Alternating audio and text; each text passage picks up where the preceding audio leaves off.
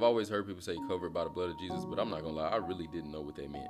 So I was just like, God, can you make this make sense? I need like a visual or something. You know what I'm saying? And boy, he came through. Listen, imagine you are at a restaurant and you done ran up the check a little bit. Like you bit off more than you can chew and you can't pay for it. There's no way that you can pay for it. But somebody was kind enough along the way to just, pick up your tab. They didn't eat, they didn't take a bite of your food, but they knew that you couldn't pay for it, so they decided to. So they covered your tab. That's what being covered by the blood of Jesus is. He paid the price for something that he didn't even do just because he knew that you couldn't. His blood is what covered the cost of your sins.